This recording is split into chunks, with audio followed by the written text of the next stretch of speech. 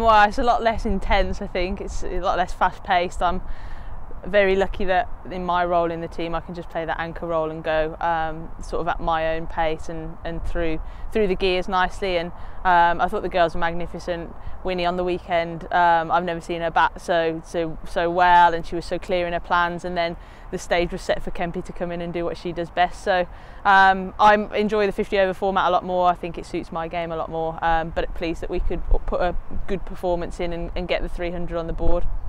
Yeah, obviously we're going to have some new faces in the squad. We've got a fair few away on international duty, but it's a really good opportunity for us to show the depth that we've got within the squad. The girls I know are raring to go. There's some really good players who've had to sit on the sidelines and watch us this year, so they'll be desperate to get out there, and I'm really looking forward to seeing them play as well.